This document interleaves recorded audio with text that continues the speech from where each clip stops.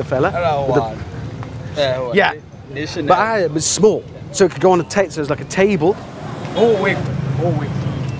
Go away.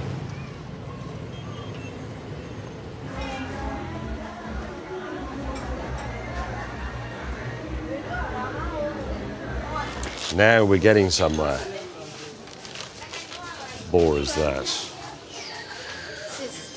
This times 8. First, I need one for a kitchen where you cook and make a cup of tea in the kitchen. Yeah? Yes. Kitchen.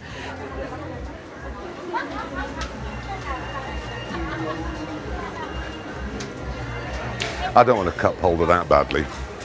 800, that's about 50 pence. Is that right? Oh no, it's not long enough. She's misunderstood me. So we'll get some more from somewhere else. It's just the best look I've ever seen. It's a child catapult. It's good. Do it again. Got it. Doing. Here we go. Ready? And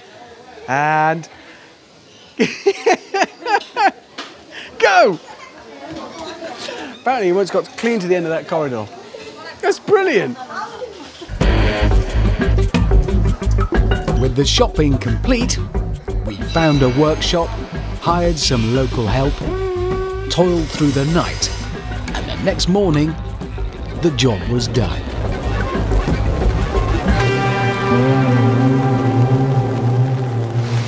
Every modification I've made is inspired by my desire not to run over any of the locals.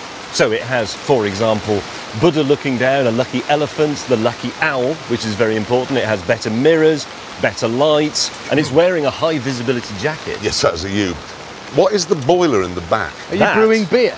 But no, sadly, it's the water tank for the brake cooling system.